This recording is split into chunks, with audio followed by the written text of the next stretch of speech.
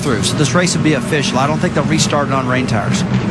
Well, that takes all the fun out of it. Well, it's just me speculating, okay? But I don't think they will. We can confirm now it is going to be Joe Nemechek that gets the lucky dog. We only have 4 cars that are out of this race: Kennington, Ranger, Shepard, and Jeff Green. And as again, the lights are still on the pace car here at Montreal. Marty, you mentioned the weather. I'm sorry, Rusty. You mentioned the weather, and the combination of this caution and our third restart, double file, the idea of weather coming in, you see some cars hitting pit road, Michael McDowell, along with Scott Speed. That changes the mentality of drivers. Again, the urgency comes into play. Man, you took the words out of my mouth, because as a driver right now, you're thinking urgency, rain's coming. The crew chiefs yell, get all you can, drive your brains out. This will be an interesting restart. Well, McDowell last pitted on lap number 30. Here he is coming in on lap number 42. Let's send it to Jim. All right, as you said, here comes Michael McDowell, who's having trouble turning right. He wants to be freed up. They'll take 4 tires, fuel, wedge adjustment for Michael McDowell. Also coming in, Scott Speed, Carl Edwards, Ron Fell, all kind of very, very busy down here on this section of pit road. Scott Speed wants to have him loosened up just a little bit. Very tight getting off pit road there, as you see, for Scott Speed. Behind him, Carl Edwards is having issues turning right. He made a slight air pressure adjustment and dropped the track bar on the 60 car. There's a joke in there somewhere about a NASCAR driver having troubles turning right. The fact is that if the drivers are struggling with those right-hand turns, the crew chiefs will be more aggressive with the adjustments, because the majority of the turns on this course are right-handers. If they were struggling with the left-handers, they'd compromise, say, well, maybe a little bit of air adjustment, but these will be pretty big adjustments. Well, we have 32 laps to go. By our calculations, nobody that's pitted right here can make it. So let's check down on the 16. Shannon? Well, what a day for Trevor Bayne, you guys. He had the radio issues before we even went green flag racing. Missed a huge wreck on the racetrack. He then got a flat, hit the wall. Because of that left rear damage, you see them working actually on the left side of the car. He moved the area where the fuel tank goes into the car. He bent it up so they actually cannot get the fuel can into the car.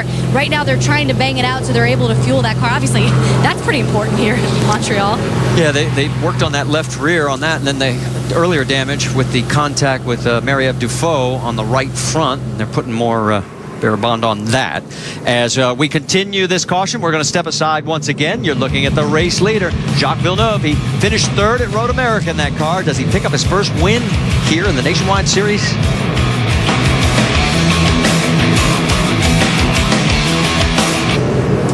Well, let's get caught up on our 5-hour Energy Rapid recap. Of course, the local hero, Jacques Villeneuve, picks up his first pole in 10 years, and that was delighting the hometown fans here in Montreal.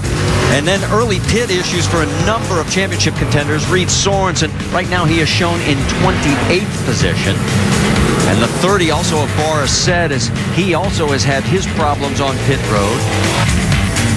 And then Trevor Bayne's troubles. The first one was none of his doing. That's Marie-Eve Dufault, and he clips his right front against her right rear. And one of the scariest times of a race right there, Marty. That was a scary, scary deal with her parked in the middle of the track. And then this one, he just came too hot through the corner and ended up cutting the tire. In the same corner that he had that issue with that car spun. And right now, Trevor Bayne is 19th. And we can tell you Sorensen 28th. And let's get into more with there is Danica Patrick, right now shown in the top 10 for the first time today. Rick? Yeah, indeed, she's running 9th position right now. And I have to tell you, I told you a little bit earlier that everybody's talked about the brakes, and that Danica was complaining that it was just a little warm out there. During that last yellow, she was calling in, talking to her crew chief, Tony Uri Jr. You can hear what she said about trying to cool off. I need a scoop in this car so that I can actually get to the air out there and at least cup it a little bit. Riding around with your visor up, with your hand out the window a little bit? Oh yeah, but my hand doesn't get very far. Yeah, not the tallest driver out there, not the longest arm, but the advantage now, there is some cloud cover coming over, which is going to cool things down. The question is whether it's going to bring any rain along with it. Danica stands 5'2", 106 pounds, and if she reaches out the window while we're on board here, you'll get an idea. She can barely get it out the window. You know, Marty, it leads me to wonder if her cool air box, the cool air box, has failed, because if you lift the visor, then you're going to lose all that benefit. Good point.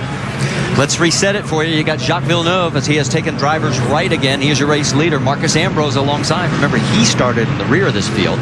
Alex Tagliani and then Ron Fellows will be fourth. Lucky Dog went to Joe Nemechek. We have 28 cars on the lead lap. No one took a wave around this time as the race leaders stayed out. We only have 4 cars out of the race. Kennington Ranger Shepherd Jeff Green. And remember, twice in the history of this event, we have run in the rain, and there are the rain tires getting ready.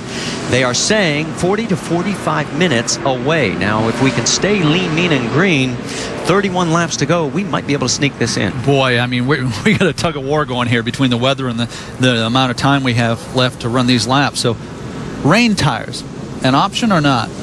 I don't think it's going to be an option. I really don't. I'm a positive thinker. Glass is always half full for me, man. I think they're going to get this race in. It's going to be tough, though. Pace car pulls onto pit road. Here they come through turn 13 and then 14. 4 of the top 5 drivers right now are Canadian drivers. As they come down, here's your race leader, Jacques Villeneuve, as they will get the green flag. Slow, slow, slow, and all of a sudden, there goes the green flag into the air. So they really held up, almost had a log jam in the back there. All right, this is the time of the race when stuff starts heating up in this particular corner right there. He jocked off the track. He overdrove. And Marcus Ambrose. Both Canadian drivers, all 3 of our top guys right there. Alex Tagliani had to check up. He's going to lose some spots. Everybody gets underway, and now they've got their work cut out for We them. talked about it 5 minutes ago. The weather has that type of effect on the drivers, that urgency. You make things happen, and sometimes you regret it. And now Jacques Villeneuve finds something that he has not had all day, a damaged race car, and he's going to have to figure out if he can get it back to the front. Ron Fellows is your race leader. Patrick Carpentier in his swan song, his final race, is running second. Leffler in third, Tagliani fourth, Robbie Gordon fifth. And all kinds of smoke. And Elliott Sadler smoking. And the 22 goes around again, so it has gone from bad to worse for Jacques Villeneuve just that quickly. Yeah, this is the part of the race where everything's going haywire now. Now the drivers are out of brakes like we talked earlier. Their brakes are low. They can't stop. And they sailed it down to that turn 1. Boy, you saw Jacques Villeneuve, the 22 car, lock up the rear brakes like our Tim Brewer was talking about earlier. Got that baby loose and went off course. You can see all the damage on the 22. Let's go back and show you what happened again on the restart. Marcus Ambrose was racing hard, doing a great job, and I think that Jacques like, wow, I'm not going to have him cleared as easy as before. Rusty, I think you're right. He locked up the rear brakes. Then when he got in that grass, he lost the steering. Probably should have considered stopping and exiting turn 2. In hindsight. And then here's the second incident. Oh, he got help from Ambrose. Yeah, Ambrose is mad right now. He's mad at the 22 car, taking it out on him. Yeah, you can bet that was retaliation. From on board. Here's what it looked like. The 22 off the track here, but you're really piling up ahead of you. Stay on the bus, got one inside. I'm surprised Tagliani didn't have some serious damage in that deal, but he managed to escape. He is still running in the 3rd position. So it's the French-Canadians 2nd and 3rd right now with Carpentier and Tagliani. Marty, we're getting a lot of overcast here right now. This track's starting to cool down. In fact, it's getting a little bit dark here in Montreal. It's definitely going to change the conditions to this track. Taking a peek on the inside. On the left side of your screen, Elliott Sadler's in. Rick. And they are working on the right front, trying to pull that fender out. They've gone ahead and changed tires. They put fuel in, but they've got a problem on this side. They're doing what they can to get it done.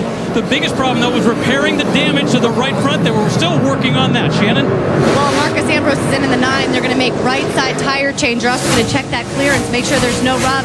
He also said that the steering wheel is pulling just a little bit to the left, but they're just going to take care of that right side damage right now. So they'll get back out on the track. Meanwhile, you saw Alex Tagliani get around Carpentier, and so did the 38 of Leffler. So let's reset it. It's Fellows, Tagliani, Leffler, Carpentier, Robbie Gordon, and Allgaier, your top 6. And the only advantage for Marcus Ambrose is that he can go the rest of the way now without stopping.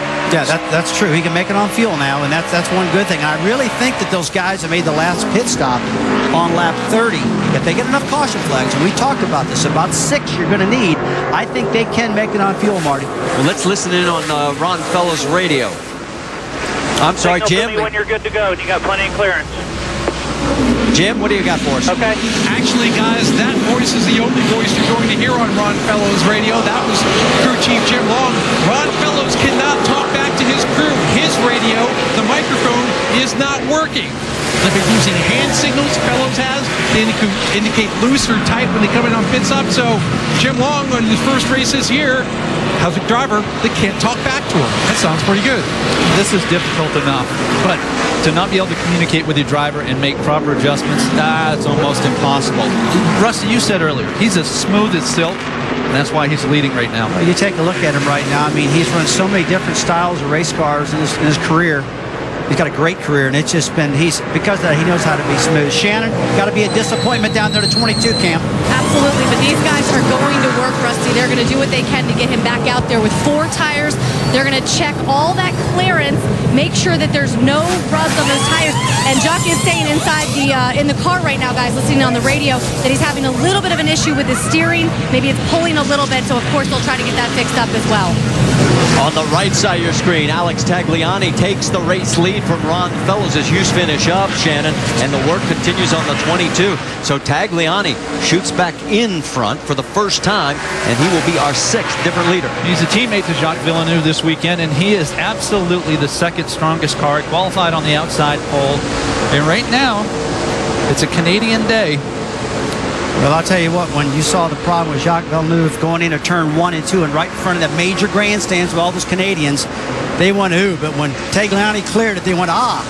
So it was definitely an ooh-ah moment for these guys. And look at the right side of your screen. Jacques Villeneuve is still on pit road, so he is now 1 lap down. And the hopes of all these hometown fans for their local hero, they're in some serious jeopardy. Yeah, that's a disappointment, obviously, for he and the team. And but there are still some locals to cheer from, and the driver leading, Alex Tagliani, has done a great job. Not a mark on that car. He is from Le Chesnay, Quebec. Has had 2 other starts in the NASCAR Nationwide Series. This would, without a doubt, be his best run in this car. Can you believe Jason Leffler? He's running 3rd, and he's shown muscle all day long. Yeah, and he's very, very concerned about his brakes. He's trying to cool them down all he can, because we heard him earlier say, my brakes are gone. And Robbie Gordon just got around him. Let's get an update on that 12 car. How about it, Shannon? Well, guys, this truly is a team on a budget. When I spoke with Chad Walter earlier this morning, he told me they were only able to test with Tagliani for 2 hours this week just to kind of shake down the car. This is also the same engine that Brad Keselowski won with at Kentucky. So this is a 2-race engine. They've been pretty careful with their equipment and just trying to get out there and get the win, because they told me they feel like they deserve to get to victory lane. Well, his day job, of course, is driving for Sam Schmidt Motorsports in the IndyCar Series. Sat on the pole for this year's Indianapolis 500, but right now he is loving life at the front of this field. Look at that view, and he has got clear track ahead of him and 27 laps to go here at Montreal. Marty, they told me that these cars, in fact, the 12 car, this is their Charlotte primary car coming up. Now, that's a 1.5-mile oval track. That just goes to show you how this new design Nationwide car can run at all the racetracks on the series. I'll tell you what, they might want to try running their road course car at Charlotte. Here are the Canadian drivers in the field and where they are running right now. 1st and 2nd, Alex Tagliani, Ron Fellows all the way through with Andrew Ranger, who is out of this race. This week, it's baseball's biggest stage, and Albert Pujols and the Cardinals look to stay in contention for a division title when they take on the Cubs. Cardinals and Cubs and ESPN Sunday Night Baseball. It's presented by Taco Bell. 8 o'clock Eastern. It's also available online at ESPN3.com. As the clouds continue to darken here on what was supposed to be a picture-perfect sunny day, rain is off into the distance. And right now, Alex Tagliani has opened up a 1.1-second lead over Robbie Gordon. Ron Fellows is now 3rd. Jason Leffler 4th. Justin Allgaier in 5th. And Danica Patrick is pulling into pit road. She was in the top 10 at one point. Rick, what is going on? She's having brake problems. In fact, she was so concerned that she thought she might not even be able to slow down properly. If you look on the left front of the car, you can see she's had some contact with somebody, possibly during that first turn incident. They're going to go ahead and try and do their best to try to get that left front fender pulled out. Danica was saying that she has so much problems trying to brake, she wasn't even sure she could get all the way around. And then when she hit the pit lane, she thought she didn't have enough ability to slow down. They pull off all the tape off the front and send her back out. Well, and that was her one big concern. We talked to her last week at Loudon during the IndyCar race, and she said she tested at Road Atlanta, and she said, man, I ate the brakes up there in 7 laps. She said, I got to learn how to take care of them. I tell you what, she's not alone. This place will tear up brakes.